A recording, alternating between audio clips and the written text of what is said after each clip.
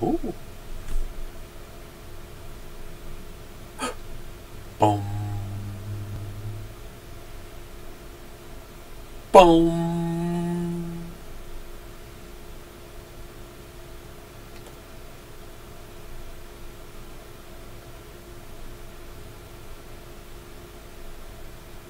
Boom. Ooh.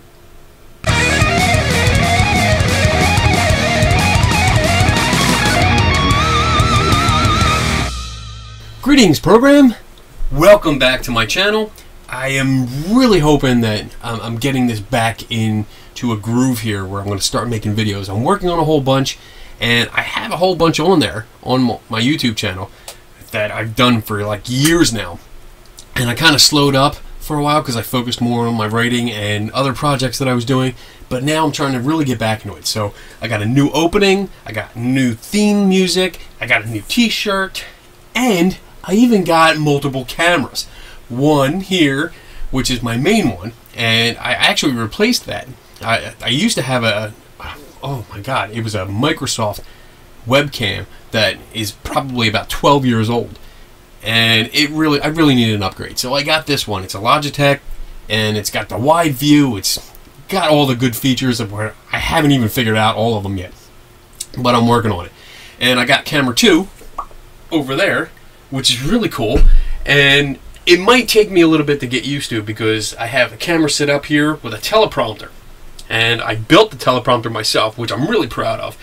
But I have a monitor up top, so I have a habit of the last couple times I've done videos or tried to record, I'm looking at the monitor, which is up there, instead of the camera, which is right there. But I'm getting used to it. And I also have number 3 down here, which is my close-up camera. I see a lot of videos like this that have a close-up camera. And I wanted to do this because there's a lot of things that I do with my hands that I want to show you. I want to be able to show you close up, and rather than having to do this kind of stuff and hold it up to the camera and wait for it to focus, I can have this camera down here and show it to you, and you'll see what I'm doing. You'll know what I'm playing with, whether it's a infrared on contact thermometer, whether it's the flashlight trick, which we're doing today, or whatever else. You'll be able to see it close up down here. Okay, so with that, let's get on to our topic.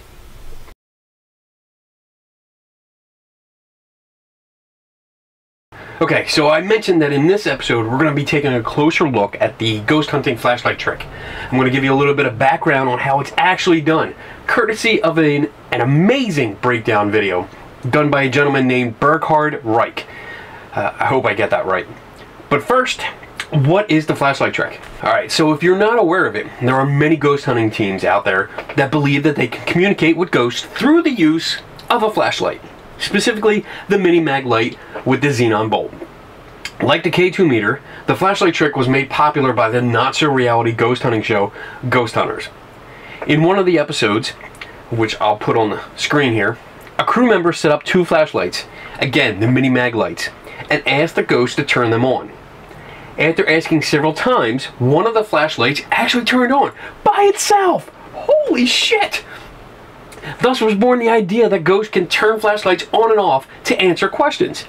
The idea went viral among ghost hunting groups, and teams started setting up multiple flashlights and talking to them. I mean, you know, talking to ghosts or talking to something. However, the ghost can't talk unless the user manipulates the flashlight first. That's right, they have to mess with it. In order to turn this type of flashlight on or off, the head has to be twisted, like that. There's a dirty joke in there. The setup for this trick is to twist the head just enough to get the light to turn off. There is a sweet spot, and ghost hunters will often fiddle with it for a bit before achieving the right place. Then they put the flashlight down and start asking questions over and over until the light comes on or goes off. It often takes repeating the same question several times before getting the result they want. This should be the first clue that the trick doesn't work. At least not the way they believe it does. However, I'm often told that ghosts need to build up energy, in order to turn the head and make the light change, you know, to turn it on or off. I honestly think this is bullshit, and we're going to go into why. So the scenario I just described goes on for several minutes, with ghost hunters believing they're actually having a real conversation with a ghost through a flashlight. Except it's not a ghost, it's science. At the start of this video, I mentioned a breakdown video by Burkhard Reich, a German fellow who decided to test the shit out of this idea. He did a damn good job. The video he put together is an exhaustive look at what's really happening. At the end of the 21-minute video, Reich concludes, experimental results and considerations of contact physics reveal that the trick is actually caused by a heat cycle. Who knew? He did. Reich supplies a very in-depth explanation, which I'll include in the description below. The basic idea is that the xenon bulb, when on, puts out a lot of heat, which causes the reflector, this part here, to expand. It gets bigger. This applies pressure to the switch and pushes it down and breaks the electrical connection, causing the light to go out. Boom. It's out. As the reflector cools down, it contracts and decreases the pressure on the switch. This allows the electrical connection to reestablish and the light turns back on again. This cycle repeats until the ghost hunters end the session or the batteries die. Reich does a great job showing how the temperature rises and even the expansion of the reflector. I'm recreating part of his testing here. I got my infrared thermometer out and I've wrapped the trigger with a rubber band so that I can work, you know, hands-free. I wanted to show how much heat the bulb puts out and also how fast it cooled down. I set up the flashlight just how the ghost hunters do and set it down in front of the thermometer. You'll be able to see how it turns off and on with absolutely no questions being asked of the ghosts or demons or spirits or anything. It's just the difference in the temperature. Now this is actually going over about a minute and 12 seconds, but I've sped it up to 2 times the speed just for time constraints. But you can see that it's going down. It's still pretty quick, and it hits about, let's see, 74 degrees. Then it starts climbing again. I think it gets almost to 100 here. 97, 98, 99, oh yeah, 100. And then it starts blinking, and you see it starts gradually going down until it loses connection again. Alright, so one of the other experiments I'm going to do is I'm going to set up these 3 flashlights. They're all three of them are mini mags. They have the xenon bulbs, and once I set it up like the ghost hunters do, I'm going to walk away. I'm just going to walk away for about 10 minutes and let them go. And basically, when it's all said and done, I'm going to speed the video up so you're not just sitting here looking at a 10 minutes of, you know, blinking on and off and on and off, because that's boring as shit, and I wouldn't want to do it either. So let's get to that, and then I'll see you on the other side.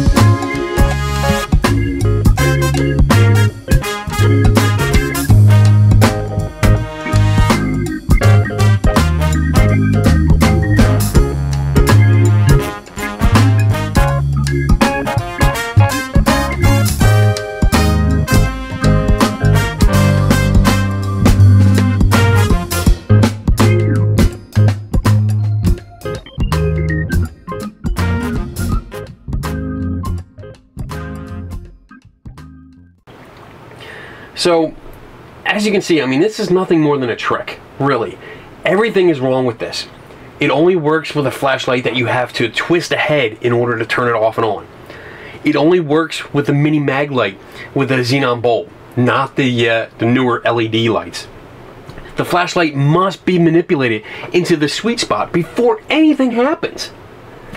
It makes no difference what questions you ask, as long as you repeat them until the light changes.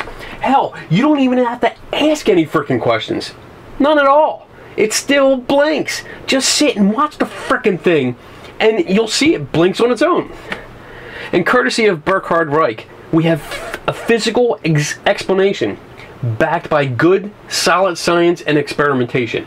I mean, he did a great job, and it's worth the 21 minutes of sitting through it, because you get this information and it's beautiful, it's wonderful. I suggest everyone do it.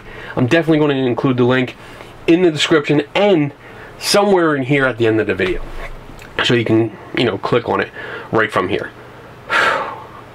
The bottom line here is, this is just a trick that ghost hunters are playing on themselves and are accepting the trick without question. This is just bad methodology. What's worse, this trick is being presented to the public as legitimate evidence of ghosts, unintentionally or sometimes intentionally deceiving their audience. This trick caught on because it was featured on a ghost hunting reality show, and so was accepted blindly by many followers. Websites that sell ghost hunting equipment, actually, they jumped on the idea and started selling cheap knockoffs. You can see one here. This is one of the flashlights, twisty head. The site states, this particular site states, you can easily conduct the flashlight experiment for potential spirit communication. Bullshit. Ghost hunters need to stop following TV personalities and taking their word as law, because more often than not, their scientific advice and methods are complete bullshit. Instead of assuming they're right, start asking, why does this happen? And maybe, like, how do you know that? That's a great question. How do you know that? In the example of flashlights blinking on and off by themselves, set them up without asking any questions and see what happens. Ask yourself, does this work without invoking the idea of a ghost? Spoiler, it does. Alright guys, I hope you enjoyed that video. I hope you learned something, maybe, hopefully. And if you have any questions or comments, feel free to put them down in the comments section below. Let's just try to keep it a little professional, a little polite. You know, you got there's some people that get on there that have mean things to say, and I usually just ignore them anyway. So, you know, let's have a civil discussion. That's all. Nice talk. Let's talk about this. If you did like the video, show me love. Hit the like button. And if you want to see more videos like this, hit the subscribe button, and you'll be subscribed, which is awesome. Also, hit that bell, ding, and that'll tell you when there's more content, more videos that are loaded. You'll get notified, and you'll be able to come back and say, "Oh my, I'm going to learn some more." Woo! But when all is said and done, please remember, never stop learning.